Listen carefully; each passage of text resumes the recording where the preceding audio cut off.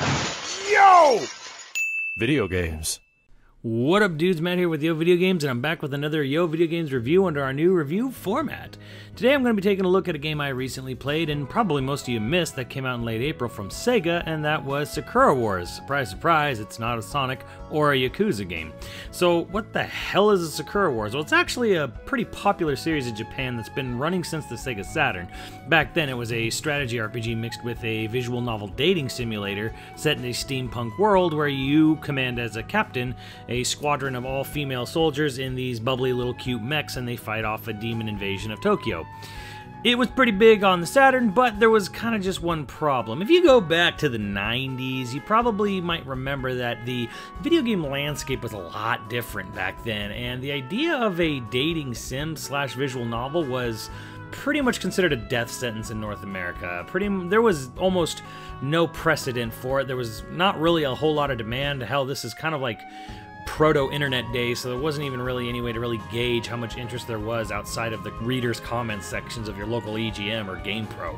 So it's kind of understandable why this series never really came to North America. Now, of course, I am aware that the fifth game came out on the Wii and PS2 by Xseed, but it was late in the Wii's life, and it pretty much went under the radar pretty quickly, of course. So yeah, late last year, Sega released a brand new Sakura Wars game for the PS4 in Japan, and even though it's just called Sakura Wars, not Sakura Wars 6 for whatever reason, it's technically chronologically a sequel. It follows up about like 20 years or so later after the original Sakura Wars games ended. I don't know, maybe 20 is too long, maybe it's 10. I think it's 10. Anyways, point being that even though it's called just Sakura Wars 1, it is a follow-up, but it's also a soft reboot in that Jurassic World sort of way where it's set so many years later, and it's sort of just like softly rebooting the whole storyline, even though it does have actual callbacks to the original. However, one big change happened, and it wasn't just because, like, hey, the game actually came out in North America this time. It was that it's no longer a strategy RPG like Fire Emblem or Tactics Ogre or Shining Force. It's now a very, very action-heavy, well, just real-time action, kind of Dynasty Warriors light, just very much on that side. So yeah, despite the fact that Fire Emblem became a huge success out here, and the fact that Sakura Wars really popularized strategy RPGs with dating sim aspects, Sega decided in all their infinite wisdom as a company that it was time to turn it into an action RPG. Doesn't make a lot of sense to me, but whatever. I mean, I guess they were trying to go for a more mainstream appeal, go for something like, hey, you know, more people would be interested if it was just hack and slash, but the reality is that if you're interested in this game, and just by looking at the box art, you probably will know right away if you are or not interested. The one thing you probably should be aware of, that is 3/4 visual novel dating sim, 1/4 Dynasty Warriors light. And when I mean light, I mean like it's very light, like not a lot of depth to the combat at all. It's very, very easy. I consistently got S ranks without even trying all that hard. So you can switch up from the main character to other girls in the squadron, so you can get like different playstyles, like range characters or more melee focused characters and whatnot. But at the end of the day, it's still just very easy to go through this game. Like the battles and boss attacks, they're just not very challenging at all. So if you're hoping for something like that, you're not really gonna get it here. And again, it's only about 1/4 of the game is actually combat. The rest of it is basically living out this anime in visual novel slash dating sim format. Now, that's really gonna be the Achilles heel, or just the selling point right there for depending on who you are, because it's kind of one of the game's biggest weaknesses and its greatest strength, is that it is just unabashedly 100% fully committed to what it is, and that is, it's a fucking anime. And I kind of actually dug this aspect of it. Also, that it harkened back to a very, very 90s, late 90s style of anime styling, just in setting and writing and every aspect of it.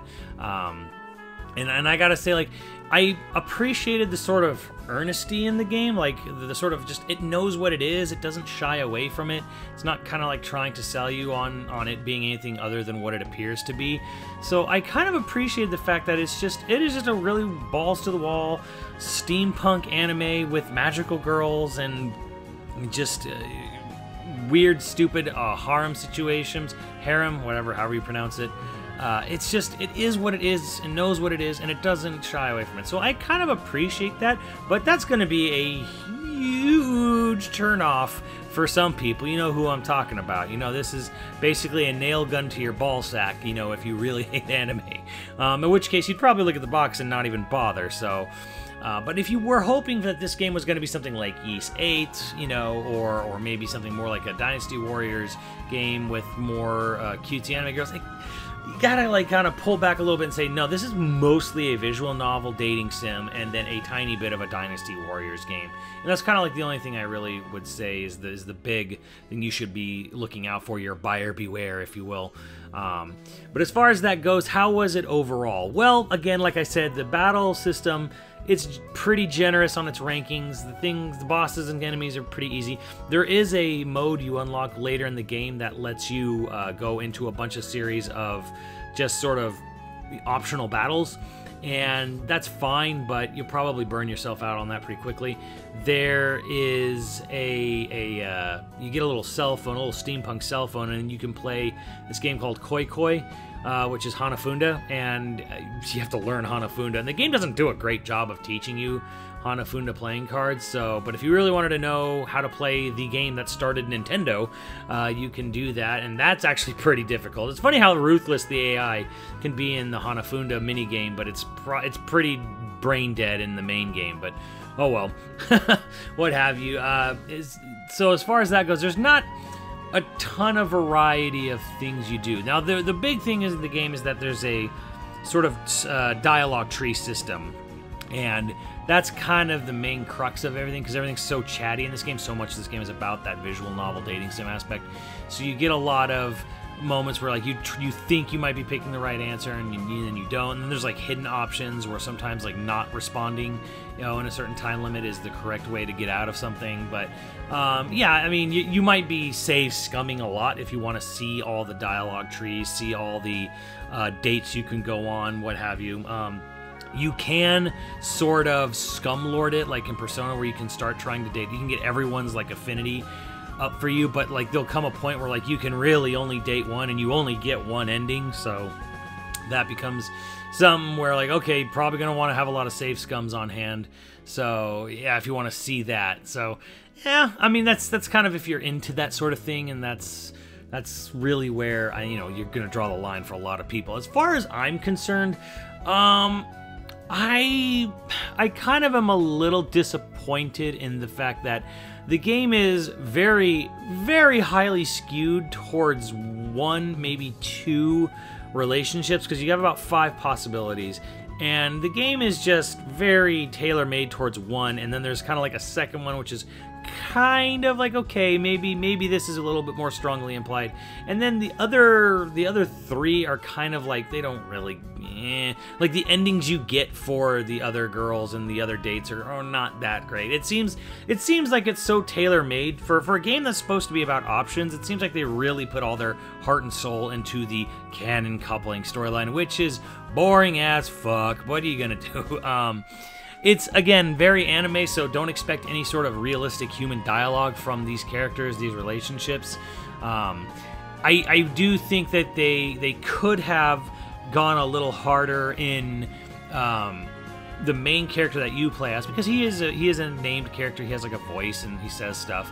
It would have been interesting, I feel, if they had let his personality go in the direction you put him on his answers, because he plays like, the pure heart of gold anime protagonist, unless you get the option to make him say something lewd or something mean or mean-spirited, but he only says it for the one line, and it's like it doesn't follow through. It would have been nice if it was like, hey, if you're gonna play the game as a scumbag, make him always be a scumbag, like in the cutscenes. I get it, that would cause so much more writing and so much more text that they'd have to put into the game, possibly even more voice acting, but it is for a game that is 3/4 just visual novel, I think it's a missed opportunity not to have these at least 2 different, like, good and bad paths that the character can go down, if not like 3 or 4. But yeah, he's just like your dopey anime protagonist of good-natured goodwill, and it's like, and then they give you the option to be a scumbag, but then they don't follow through with it in any other text afterwards. So that's kind of a disappointment as far as I'm concerned. But as far as enjoyment, now this is where it kind of all boils down to. I actually had a lot of fun with this game. Like I said, I appreciate the honesty. I appreciate that it knows what it is. It's not trying to bullshit you on anything, or it's not trying to pretend it's any sort of high art or anything. And I also appreciate the fact that Sega's not making a Sonic and Yakuza game for fucking once. But as far as that goes, like, the storyline's okay. I don't really have any knowledge or attachment to the original Sakura Wars cast, but holy god, like, you don't have to know anything to know that they fridged the fuck out of the original game's characters to a really weird degree, and then they tease you possibly getting to get them back, quote unquote, like, you know, see them, meet them, save them, what have you, and they just kind of don't follow up with it at all. They just kind of leave it as it was, like maybe they were planning for sequels. I thought that was stupid. So as far as like the actual storyline of the game goes, it's okay. Like, it's nothing great. There's, again, a lot of missed opportunities there that they could have done to do something like a really cool explosive finale with all the different casts of all the different characters from all the different games coming out. They could have done like a Marvel's Avengers style ending, and they just kind of fucking blew it. But yeah, that's probably going to annoy longtime fans more than people like me and new people who haven't played any of the games before.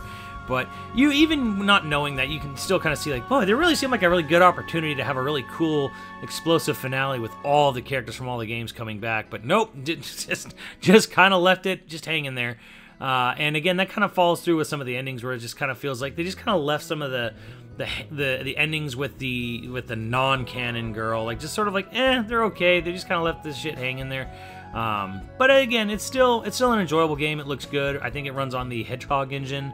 As far as environments and stuff go, like, they let you run around the theater stage base of operations you have, but for a game that has, you know, it could have been a lot more. They let you go around Tokyo a little bit, but my god, it could have been so much more. There's a lot more they could have done with this game, and so I kind of think you're starting to, if you've been listening this long, you're getting the idea here. Critically, let's talk about it. It's about a 6 out of 10 if we're being kind of generous. The action is good. It feels fine when you're doing combat, but it's very, very easy. It's hard to lose in this game. And the fact is that for a game that's mostly about dialogue, they don't really let you branch out. Even though they give you all these dialogue trees, it really could have used a lot more variety in the branching of how your character plays out, how the storylines end for the other characters. So yeah, I feel like it's just a little bit above average. It's not horrendously boring, as long as you're okay with visual novel stuff, as long as you know what you're getting into. It's done well. It's got polish, but it's just a little bit above average. So I just say it's a 6 out of 10 critically. Personally, I had a lot of fun with the game. I thought the characters were kind of endearing. I thought, you know, it was kind of interesting to see the shenanigans you can get into and then safes come out of. And I enjoyed it to that aspect, so I'd give it about an 8 on a personal level. So, you know, you have a good time. As long as you know what you're getting into, it is a unabashed, just throwback to 90s era anime, and it knows that and it revels in it. So I personally enjoyed that aspect of it, but if you're going to look at this critically, yeah, it's just above average. I think there's a lot of lost opportunity here. You know, maybe they could do that, improve it with a sequel, but I don't think that looks very likely, since it seems Japan was not thrilled with this game, and I kind of see why. You know, they changed genres and they fridged the original cast, so not a great move on Sega's part, but then again, Sega's not been known to make good decisions almost ever, so being that what it is, I personally enjoyed it. Maybe you guys will too, but if you're looking for a harsh critical review, yeah, it's just above average. But let me know what you guys think, and if you've even heard of this game, let alone played it, and I will see you in the channel. Later, dudes. And I kind of